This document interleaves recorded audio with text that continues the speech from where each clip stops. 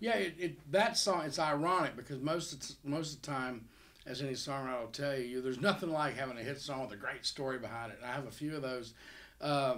This one, my co-writer Tim Nichols really had it. He's the quote for this song is because the way it came about was one of those days we were literally just talking about a life thing, and one thing led to another, and we actually just came up with the hook right there in the room and everything. But his quote ended up being, it started off like a day like any other and ended like a day like no other. So it's kind of one of those things. When we wrote the song, as I said in the book, we were talking about. We started. There was a friend of ours at the place I was writing. A friend of ours that had what turned out being a misdiagnosis, and everybody was talking about the fact that he had gotten a sex ray. One doctor was like, "Oh my God, there's something wrong." Another doctor finally looked at it and said, "No, there's nothing wrong." And that got us talking about like, man, there are misdiagnoses, and then there are people that actually get diagnoses, and every now and again, that rare exception of when somebody all of a sudden you get in that bucket list mode as opposed to just kind of going home and pulling the curtains, and that's really inspirational. What an inspirational thing! I hope it inspires me to do the same a little bit.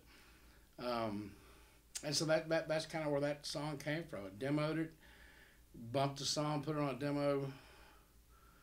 We wrote it like on I know I demoed it on a Thursday. I mixed it I demoed it on a Friday, mixed it Monday. Tim heard it and knew he was going to cut it. In fact, he was getting ready for the CMA Awards. I know he heard it in the dressing room, so that would have been Wednesday. So within 5 days it was just kind of one of those, it was just real meant to be. And there was a funny thing with that too, that one of the girls of the other publisher, one of Tim's publishers, said, Did you know that Tim's father, because I knew his father was ill, she goes, did you know his father was terminal at this point, like hospice terminal?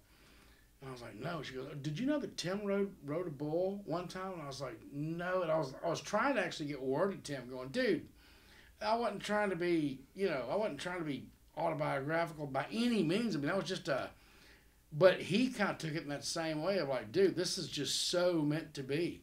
And I heard that his quote always was that, because he didn't like the father thing either. He was going on that time in his life, but he said, my rule always was that, look, if that emotional stuff wasn't going on, would I still cut the song? And he goes, yeah, I would cut the song. So, because it felt really weird all of a sudden. It was like, oh, and especially his father thing. It was like, man, because his father had been ill for a number of years, but I guess he had taken a turn recently, and so anyway, so the first time I heard it on the radio.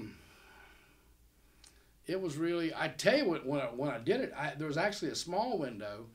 Bob Kingsley invited me to play a country radio seminar.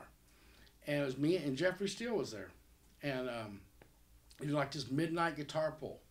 And I actually played that song kind of for the first time there. And it was nothing but radio people in the room. Nothing but, like these 125 of the guys that basically run American country radio. And that was kind of the public debut of the song, and I played it, and man, there were people coming up to me just like going, "Tim McCall, when's he gonna release it?" I was like, I don't know, but I kind of knew then. It was like, wow. I mean, there were people swarming me, and I was like, wow, this is really going to be. And then, of course, you heard on the radio, and it has been and continues to be that was a song where you just kind of, even from the first, you just kind of try to stay out of its way, and I'm still kind of trying to stay out of its way. There's still things that happen with it and go on with it, and that's the song. I've got a couple of songs, but that song and Believe are the ones where, and this is kind of my real watermark. When you got a 300-pound country dude coming up to you, this is not a guy that talks about emotions, right? I mean, when you got a 300-pound, just blue collar, salt of the earth guy coming up to you with tears in his eyes, and a lot of times they don't even know how to talk. They just go, man, that song, my daddy, thank you, and that's all. That's as much of the conversation as they can get out.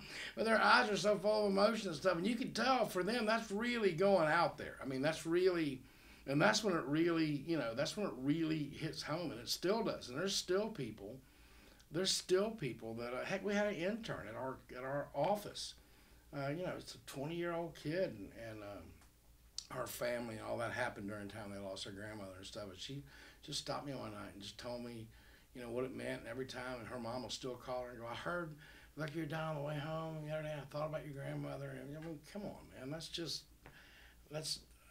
It really is. I've always heard that when people like mess with movies, they go, look, no, it wasn't their movie. After I watched it, it was my movie too. It's our movie too. And I always heard that concept, and that song really brought home the thing that it kind of turned into our song because people took it into their lives and stuff, and it was really, it's just really you just get in your office and you're just writing and you're just doing your thing, and when something like that really happens, it really kind of takes you back, and you kind of have to forget that as a writer, because you can't go around with that onus of what do the people need to hear today. I mean, that's the most horrible thing ever.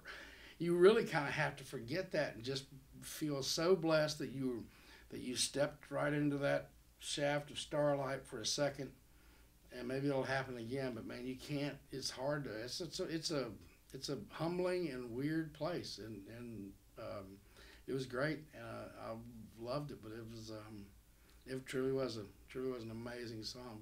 So blessed to be a part of that.